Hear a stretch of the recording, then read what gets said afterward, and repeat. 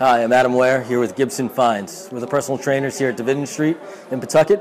I'm here to talk to you about some endurance testing you can do before you start an exercise regimen. First off, we're going to have Gibson do a plank. If you're not familiar, you're going to be on your elbows and your toes.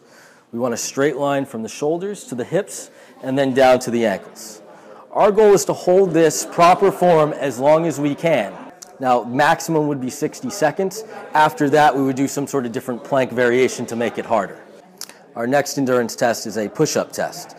So most of us know how to do a proper push-up. We want the hands below the shoulders, knees straight, abs nice and tight, and now Gibson's going to demonstrate a standard push-up. This is a difficult exercise, but does hit on many things in the body.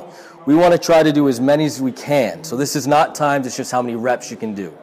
Many of us can't do a push-up from the floor, so then we would modify it. We find a stable table or a countertop. We put the hands on there, same form, and then we go ahead and do push-ups from there. The closer your feet are, the easier the exercise will be. If we bring the feet out, we decrease the angle, and then we make the exercise more difficult. Our next test that we're going to do is called a sit-to-stand test.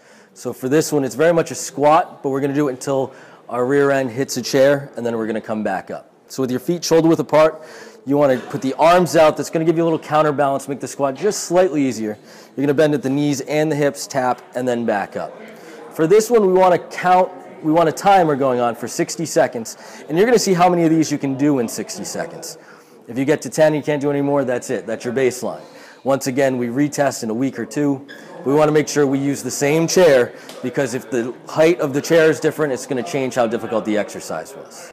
So with those exercises that we just showed you, it'll give you a good baseline when you're starting your exercise routine. If you have any problems with these, or rather have further direction from a personal trainer, feel free to give us a call. We'll set you up with a free consult and give you the options that are available to you.